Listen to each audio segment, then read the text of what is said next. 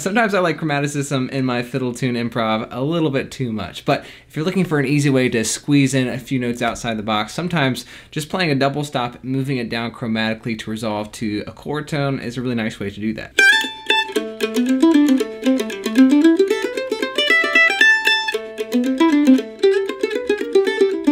And for this lick, I'm in the key of A minor, and I'm starting on a C and A, which is pretty much an A minor double stop. I'm just playing these notes individually.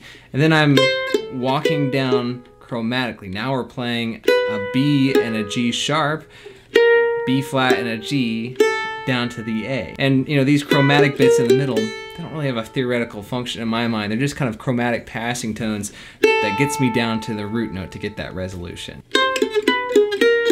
But it's a fun concept to play around with, right? And if you find a way of using this in another fiddle tune, be sure to record it, tag me here on Instagram, and I'll reshare it in my story.